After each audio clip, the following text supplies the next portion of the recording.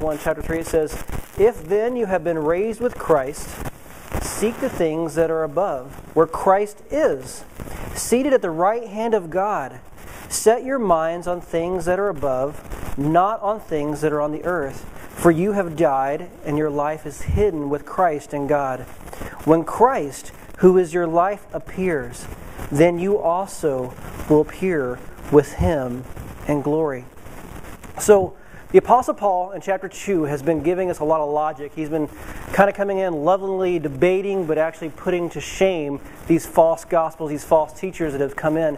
And it's really important to understand there is logic, there is theology behind the doctrine of Jesus Christ. We know He was a real man who existed. We know how His disciples died, not just in Scripture, but outside of Scripture as well. In context, we know that He could not have risen from the grave except by supernatural powers, because the elite guard of the Romans were standing there with the imperial seal on the door with their lives hanging on the line. The only way He could come out of there was through supernatural powers. So, but as important as it is to understand logic in our minds, we have to be able to apply it and actually act on it. So it doesn't do us any good if it's just head knowledge. And this is where Paul's coming to, is we need to act on the truth. And I was thinking about this.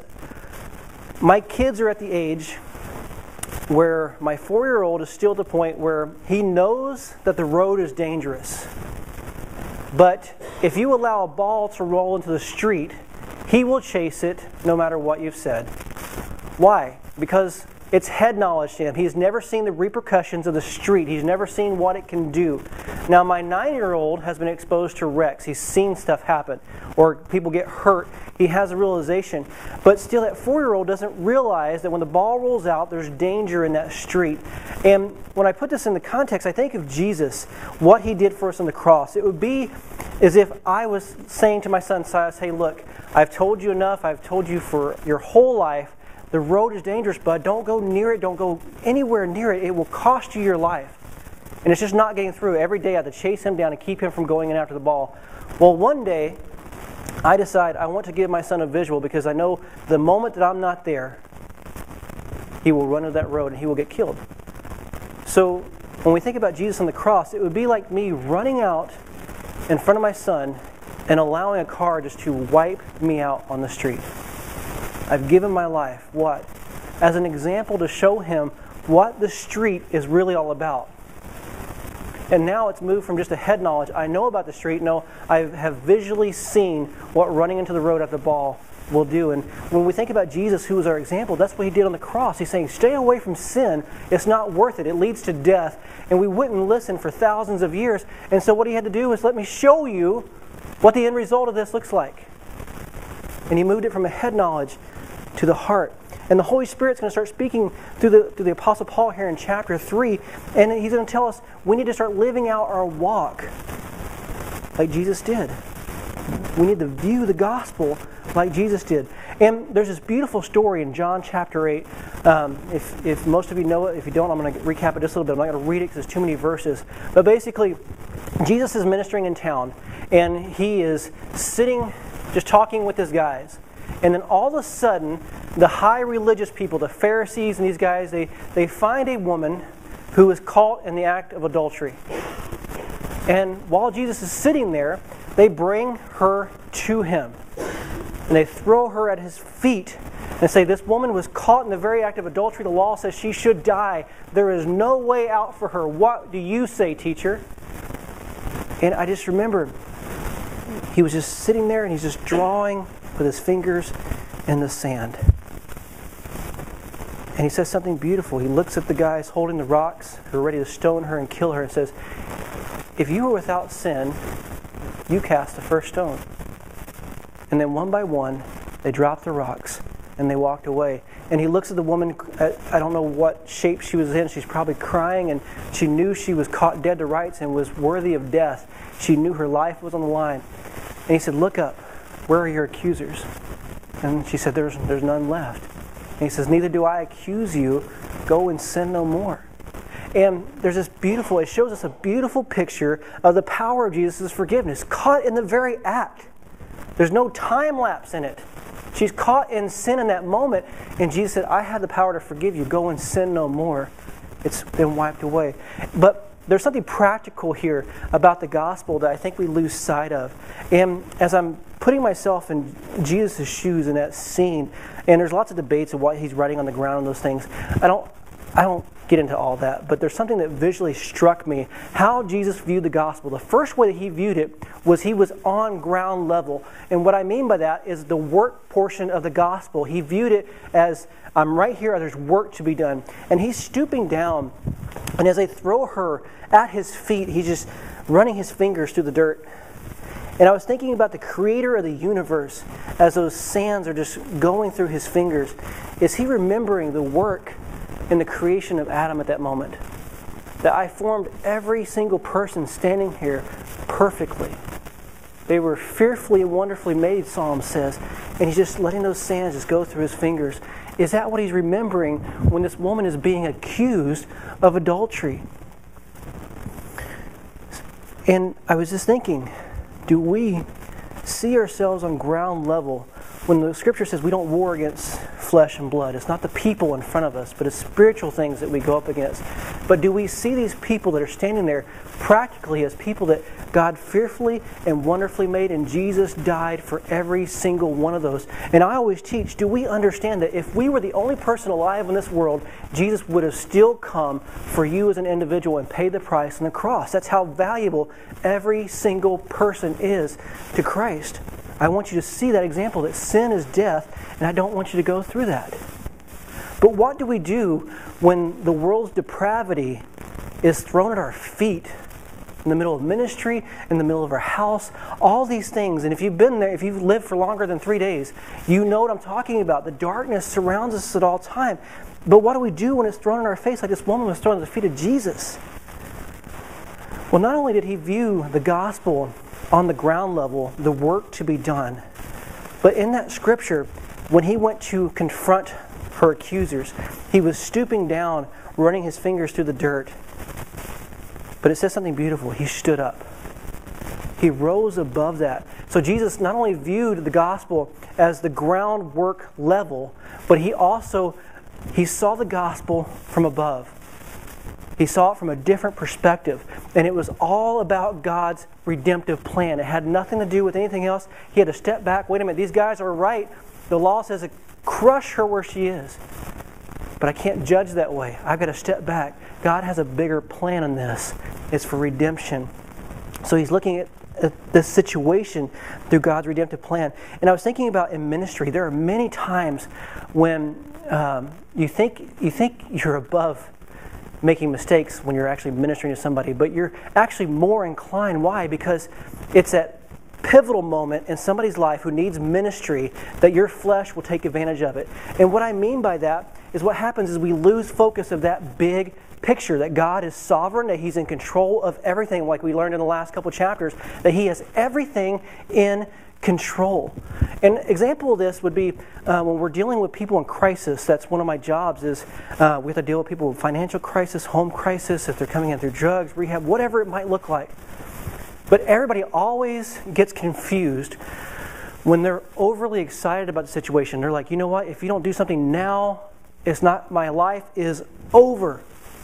In the first little while, I didn't react this way, but it took a much wiser man who taught me through the Scripture. He said, don't let their problems become yours. Because if you do, then you will join them in the sin that they're creating or acting, because you're stepping outside God's will. You're stepping outside of trusting God, and now you're sinning like they are. They're not trusting in God. You're saying, look, this is too big for God. I got to react. He said, stop, pray, and figure out what God wants to do. And a lot of times, I've learned something really odd, and it shouldn't be odd, but it's odd to me, that if I stop trying to help and I pray about it, it's usually fixed by the time I got an answer for them. I go back and say, hey, this is what we're going to do. Like, oh, you know what? Something came in and it got provided for. I don't need any help now. It was just, and I'm sitting there going, why is this odd to me?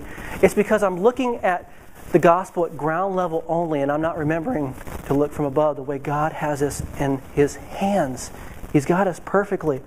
And later in chapter 3, as we get into the study more, we're going to learn about working ground level, what it looks like. But Paul, in his first opening 4 verses, what he does is he takes us up at 35,000 feet and says, hey, let me show you what the gospel looks like from up here.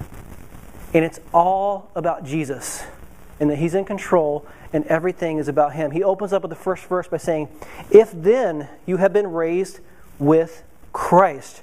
It's a huge statement. We read this first when this first topic in Colossians came up. It says we have been raised in chapter 2 when he's talking about baptism, that we're symbolically reminding ourselves through baptism that we have been raised with Christ. He's not asking a question. Remember, he's summing up. He's a great lawyer. He talks about chapter 1 and 2. Say, okay, so the fact is we're raised. What do we do with that truth now? And there's some benefits. He's reminding us, as I was reading this and looking back, there's benefits to being raised from Christ, with Christ from the dead. And it's all around our relationship. Romans 5:1 says, we are justified. What does that mean? It means that as we were saved, the penalty of sin, just like the girl caught in adultery, was removed instantly. And I love, there's a teacher that taught us this, and it says, remember the word justified. Chop it in 3. Just if I'd never sinned, never failed, never had a weakness. God took Jesus and He replaced all of those things. That was His gift to us. Romans 6:19 says not only are we justified, but we're sanctified. That means we've been pulled out of the world and set apart for His use perfectly. And I love the process of sanctification.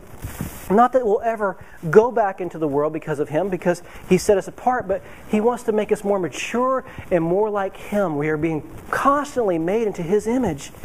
And then if you remember our Philippians study, it says in Philippians 3:21, one day we will be glorified. Not that we get the praise, but we will end up having a body just like Jesus's. It will be totally sin-free. These are the 3 benefits that when Jesus raised from the dead and we were raised with Him in salvation, that we get to reap because He raised us. And I was thinking about this part of death because we don't like to think of it, but it's huge in Scripture. The book of Revelation talks about Jesus, and it describes Him this way in Revelation 1:5. It says, and from Jesus Christ, the faithful witness, the firstborn of the dead, and the ruler of kings on earth. Go back to that street. He is the firstborn of the dead. He's our example, and we have to look at what Jesus did. If we're raised with Him, then we have the same purpose that He did. We have the same calling to still continue to minister the gospel as Jesus did. And I was thinking about this. What are the things that He did after His resurrection? Well, to me, the first thing that was most important in this is He left the tomb. Imagine that. If He'd have stayed in the tomb, He's alive, He's just hanging out. You know what? I'm alive now, but I'm going to hang out where I am. No, He had to leave the tomb, and so should we. Do you remember what He called the Pharisees? He said, look guys, you are nothing but a bunch of whitewashed tombs. You look really pretty on the outside, but you're full of dead men's bones. You're dead inside. They were dead in their pride. They were dead in their self-righteousness. They were dead in their self-ambition. This is what they were staying in. And He's called us to leave this tomb that we were dead in of self. He's saying, look, leave that. I've raised you. You have a purpose. Go outside of that. It says in verse 3, it says, for you have died and your life is hidden with Christ in God. In Dwayne's terms, look guys, we need to have a funeral. Our old man is dead. Leave him in the tomb. It's time for the new creation to walk outside those 4 walls of self and leave it behind. And I like what He called the Holy Spirit the Comforter. And this is what the Holy Spirit is doing. Now, think about where this church is in Colossae. Put yourself in their shoes. They have been under the torment and spiritual attack of these false teachers. And what has happened? They have lost their security in who? Jesus. Well, maybe I need to go buy a few more amulets to protect me. Maybe I need to do a few different chants like these druids so I can make sure I'm really spiritual. All these things because it was drawing them away from the attention of who Jesus was. They had been robbed of that security. And Romans 8:38-39 clearly says, absolutely nothing can separate us from the love of God in who? Christ Jesus. Beautiful verse. We have security in Him in salvation. It's time to leave the tomb of these false teachers and false gospels that are out there. We have to leave those behind. So He left the tomb. The second thing that I read as Jesus was resurrected, He spent His remaining time on earth. He didn't take a vacation. He didn't chill out. He spent the remaining time ministering to His disciples. He was comforting doubting Thomas. Remember the guy? He said, you know what? I'm not going to believe him until I touch his nail scars or I put my hands in the rib where the spear went. I won't believe it's him or he raised. He went to him and comforted him and said, look, here I am. On the road to Emmaus, the two disciples who were confused and just kind of wandering off, well, let's go down here and see what's going on. He walks beside them the 7 miles to Emmaus and tells them, and finally at the end he reveals himself to him just to comfort them and say, look, what you went through these past few years, what you gave up was not in vain. I'm still here. And then he witnessed to so many more. So the second thing, he spent time with his people. And so we have to be able to pull ourselves outside the tomb of self and say, I'm going to spend time with others. I'm not going to isolate myself, and I'm going to serve others because that's what Jesus has called me to do. Leave that tomb of isolation. And I was thinking about the family shelter that we went to on New Year's. And I know it's hard because New Year's is a holiday and those things. And it was hard for me. I want to point my fingers at myself. It was hard for me to get out of bed and want to go do this. And when I got there, I just know that God is faithful to show up even when I'm not feeling it. But as soon as we started making the meals and we started realizing that the staff was understaffed, and like I said, God prepared that perfectly. So don't have any condemnation over this. He did it perfectly. He gave us the right amount of people in the right time. So He is faithful to continue that. But what He did, though, was He showed up when I wasn't ready to minister. And as soon as the gospel started going out, and it wasn't just in words, it was in deed. It was just loving on these ladies, these kids, and all the strength that I was lacking in that moment, man, I was just picked up in that strength. And God said, I'm here. You're doing my work. You're going to have the strength to do it. And then, we had more than enough hands. We had more than enough people that were capable of doing it. And it just went beautifully. And wasn't as many relationships as we normally did, but the ones that we made, those ladies felt loved when we were done. They were cherished. Why? Because we left the tomb of isolation. We need to be around others. And there's more opportunities coming up. Don't worry about that. But we have to step outside that. The third thing after His resurrection, and I love this one because we either go too far with it or we don't talk about it at all. But Jesus was walking in supernatural power after the resurrection. And He's calling us to do it. Verse 1 says, the last part of verse 1 says, seek the things that are above where Christ is, seated at the right hand of God. This is important to understand because Jesus walked around doing miracles and making the impossible possible after the resurrection. He was doing it before, but He was doing it even more. More people were being reached at this point. They were like, my life is being changed. Like we read in the book of Acts. When they heard that Jesus had resurrected, what were they doing? Like, we're all in, guys. We're going to sell all the stuff we got. We're going to be into this. We're going to commune together. I got your back. You got my back. Hold us accountable. Help us keep each other uplifted. We're invested in the kingdom work. But how does He do this? How does He not take a vacation for these days? He just had the cross. He just gave everything. Well, His heart, the root desire of Jesus was to do what? He said it right from the beginning. I'm here to glorify my Father. I want to please Him. And I know, even though I just gave everything on the cross, I took the death blow from God Himself. Every ounce of strength was robbed from me. But if I know I step out and I'm doing His will, the strength will be there. So we need to remember, if we have that close relationship, who's here with us? We know Jesus spent 33 years down here. But for the last 2,000, we've had the third person of the Godhead. The Holy Spirit Himself has been living here every day with us, longing for every moment, saying, let me in, let me work. Just give me the opportunity to use you. I want to use you more than you want to be used by me. He's sitting there on our shoulders. And then Jesus, at the end of His life, promised this crazy thing. He said, we would do greater things than He did. Why? Because He's going where? To the Father. What did this verse just say? He is seated at the right hand of God. He's there right now. That benefit of the Holy Spirit is here for not only for the Church of Colossae, but in 2016, it's here for the Church of Gathering Stones. Any Christian who will step into that office of the gospel and start living it, the Holy Spirit is there. He provides the power for ministry. And I was thinking about the same Jesus who healed the sick. I love how the song, he cast out demons. That is cool stuff. Think about it. That is cool. I love that. And he says, these things you will do. But as I walk with the Lord a little bit longer, there's a greater miracle that happens to believers every single day that I think we take for granted. We just don't even count it as a miracle anymore. So you guys remember doubting Thomas? I mentioned him a minute ago. So he's sitting there and he's saying, look, I want to believe you guys, this report that Jesus, that you saw him, but I'm not going to believe you until he comes here in front of me and I put my fingers in the nail holes. Well, Jesus lovingly shows up and says, Thomas, here. And then what's Thomas do? It's you, Lord. I believe. I'm excited. Now I know. But Jesus says something to him very specific. In John 20:29, he says, Jesus said to him, have you believed because you have seen me? Blessed are those who have not seen and yet have believed. So the greatest miracle that's happening today is when a soul comes into the kingdom of God, not through a sign, not through a wonder, but through what? The miracle of the gospel. The gospel message is a huge miracle that I don't think we put it in that class or that category of miraculous. And I was thinking, physical miracles have their place. They're still, don't get me wrong, they are for today. But I think about men in the Bible like Nebuchadnezzar. Do you guys remember him?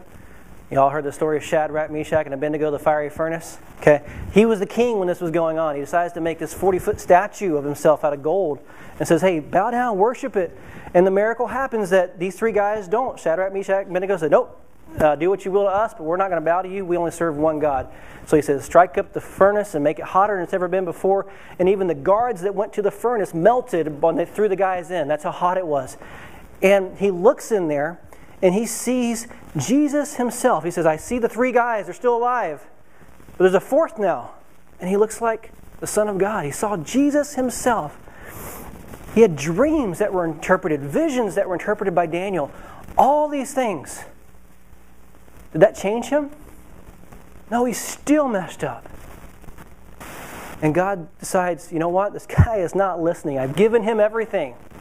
I've given him every opportunity. I'm going to turn him into the mindset of an animal, and he's going to graze in the grass, and his nails are going to grow out, and he's going to do this for 7 years, and he's pretty much going to be just wandering through the wilderness, eating like a cow, just naked and just humiliated because he would not bow to me. He chose not to. I gave him miracles. I think of the children of Israel. They saw all the things in Israel. They saw them in Egypt going on. All those wonders. And did they pay attention in the wilderness? No, let's go back to Egypt. It's better there. So the miracles are important. But what drove them through? What drove Nebuchadnezzar? What brought him through the other end of those 7 years? It was the faithful love of God through who? Daniel. Daniel ministered to him for 7 years while he was going through this. And when he came out the other end, we know in Scripture that Nebuchadnezzar woke up and said, you know what? There's only one God, and I'm not him. So that miracle of ministering to somebody one-on-one, the gospel message, don't forget it's in that miracle category. And Paul has given us the secret to success as Christians here in verse 1. He repeats himself, at least in one aspect. Verse 1, he says, seek the things that are above. In verse 2, he kind of repeats himself. Set your minds on things that are above. So he uses that word above twice. And I went back in the Greek in this. And that word above means kind of what you think it means. It's on the top. And it means most high. Who do we call the most high? God himself. So when he's talking about this, he's saying, look, focus on the top. The person that created everything, the person that has all this in control. Who's he talking about? Seek God. Set your mind on God. Jesus says in Matthew 6:33, but seek first the kingdom of God and his righteousness, and all these things will be added to you. You can actually, if you wanted to, you could remove the word kingdom and put God's will. That's what that means. Seek God's will, what he desires for this. Let his reign rule in us. So how do we seek him? How do we seek God? Scripture's clear. With all our heart, our mind, our soul, our strength, everything is his. But most importantly, our heart. He wants us to love him back. Because why? He first loved us. We don't even know how to love until we've seen him. And I was thinking about this. When Sherry and I were, even before we were dating, before I decided, you know what? I would like to date Sherry. I'd like to seek her attention. There's things I would do. I would prepare myself. Okay?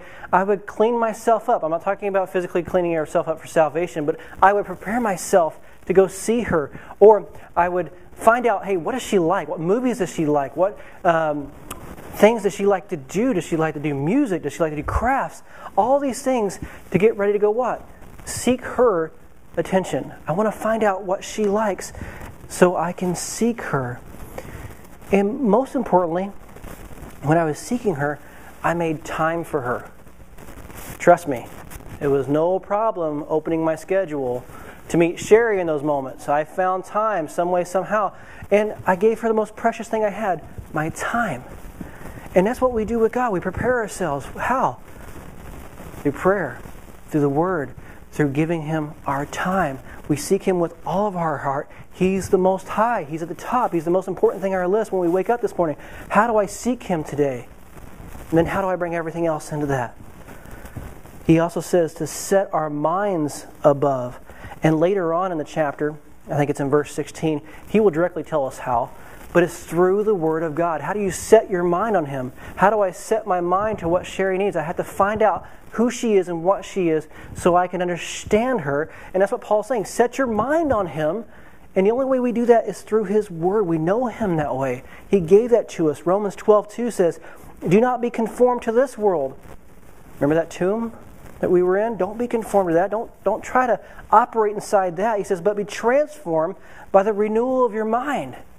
That only comes through the Word of God. It transforms us. My translation would be, leave the tomb.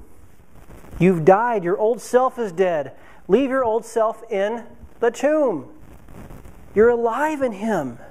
Verse 3 says, we are hidden in Christ. We are to live as though we belong to Him, not the tomb. No longer. As I was looking at this, I was wondering, before we get into the fourth thing of what Jesus did, how does Jesus approach the Father? If you're seeking Him and you're setting your mind on Him, how do you approach Him? And I remember when I was dating Sherry, I'd always ask the question, well, what do you want to do? What would you like to go out and do? What would you like to eat? Can I get the door for you? Can I do this? What was I doing? I was submitting to her so that what? I could love her. And I love what it says here. In verse 1, it ends with, He is seated at the right hand of God. So that fulfilled the promise of the Holy Spirit coming. We know that. But this is important. That word right hand in the original Greek is a feminine term. And it doesn't mean Jesus is girly. It means that He is submitting to the Father. He is coming alongside of Him saying, look, I've done my work so far. I'm going to wait here until you tell me what else to do. I'm going to sit in communion with you until it's time to go back and get my people. You let me know when that time has come. But right now, I'm with you. So He's submitting to Him. And I like this because think about what He did. He placed His life in God's capable, protective hands, showing us that we can too. Why? So that we never have to fear trusting Him. Ever. And I was thinking, if we're real for a minute, when the weight of the world seems too much and it pulls us down, like this lady that was thrown at His feet, how do we get through that? And I think it's in verse 4. It says, when Christ, who is your life, appears, then you also will appear with Him in glory. It boils down to really, really, really knowing that this world is not the end-all and be-all. It is not everything. It will all lapse one day. So that leads us to the fourth thing that Jesus did as He rose from the grave. He always looked forward to heaven. He was excited to go. Even though He had His people holding on to Him, imagine how much more He must have loved heaven than even the people that He loved on earth. He loved His disciples so much. I mean, He put up with so much. Those guys, He's teaching them something theological and giving them the great mysteries of heaven. And their answer is, hey, it's because we don't have any bread that He's mad at us. No, guys, that's not what I'm talking about. He had so much patience and kindness for them. But He was desiring, He said, look, I have to go to the Father so that I can send you the Comforter. I love you so much, but I have to go. It has to happen this way because I'm ultimately submitting to God's will so that you can benefit from me doing that. And I was thinking he was invested in heaven. That's why he was so excited. He gave everything. And I remember in my early 20s, I was awarded, after I think 2 years of company service, I get to get into the 401k. That was so exciting for a young guy. And I remember, man, I had never looked at my company's stock ever before. But as soon as they gave me some money and said, hey, we're going to take it out of your check, and then we're going to put it in this 401k, and what we're going to do is we're going to invest it in these different stocks, and you can click whether you want it to be safe stocks, or you can click if you want it to be kind of crazy and put more risk to it. And every day, for 2 years, I sat there and looked at the stock market and said, what are we doing today? How's the stock going today? And you know, it might be 15 cents one month, I might make $15 the next, but I was excited about the 401k. Why? Because my money was going into, I was looking toward the future of what it was going to be like. I was excited about that. And I remember our Philippians study, it was so exciting to hear Paul say in chapter 1, he gave this crazy statement, to live is Christ, but to die is what? Gain.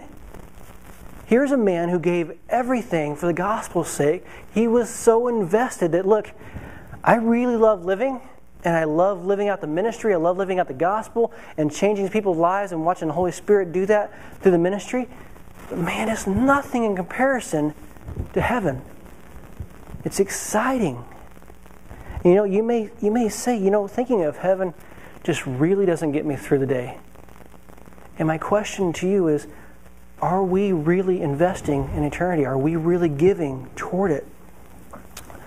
Matthew 6:21 says, Jesus talked about, he says, where your treasure is, there will your heart be also. And I remember I cared a lot more about that 401k when my money started going in it. I was invested in it. And then eventually when the recession hit, the 401k was gone. You didn't have that option anymore. It was taken. And it was a sober reminder that things on earth don't last. They always run out. They're not eternal. And I'm challenging us to start making those account transfers into eternity. To not just be satisfied with the way that things are going, looking ahead. And I want to look back. So the way that Jesus transferred was what? He left the tomb. What does that mean for us? We can't be hung up on the world. We got to let it go. It's not going to last. It all fades. He lived to serve others. And this is important. If we start making transfers of friends and family and souls that we have discipled or led to the Lord into heaven, we not only have the added benefit of, I want to see Jesus when I get there, but I want to see my family and my friends and all those people who walked with me. I've invested in heaven. My eyes are there now because I realize as people start passing and everybody's going, that's all I've got left. That's my hope. That's what Paul said. As I'm watching people get martyred, as my baby Christians are being led away by these Romans or thrown into prison with Nero lighting them up like torches. This is where I want to be. This is all that's left. That's real gain. I want to be with them. And then walking in supernatural power, we have to start being led by the Holy Spirit now. What does it teach us? We are learning to trust in Him. When He says, go talk to this person or minister to them or, you know what, get involved in this ministry, we're learning to trust Him here and now so it's not so difficult in the future. We're learning, look, He's faithful in these little moments when we're at the mission or we're at our house talking to our kids or we're at the grocery store and somebody reaches out. He's faithful in every single moment. We can trust Him to be there with us. Start making those transactions. That way we can long for heaven like Jesus did. We'll be there with Him. And I was thinking, if that's the way that we work on the ground level, we will work the gospel here. But like Jesus, our head will always be up here, longing for heaven, because that's our home. Our citizenship is there. That's where we belong. This is just work. I want to go home and be with my family. I want to go home and be with my Savior. That's what's most important. So today I want to start looking for ways of investing in His Word and in people's lives as a church. Let's pray.